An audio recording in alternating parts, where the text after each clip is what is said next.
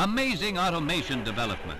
Officials take the wraps off a secret defense plant that points the way towards speeding U.S. production in the missile race. The plant can be run by tapes punched by a typist after only a few hours of instruction. The tapes are inserted in computers, and the Hughes aircraft plant goes to work turning out armament control systems for fighter planes.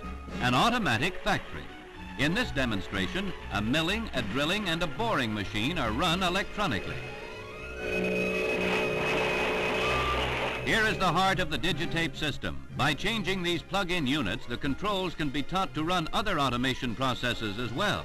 With know-how stored on tape and changes easily typed, this factory means shortening the time between drawing board and finished hardware.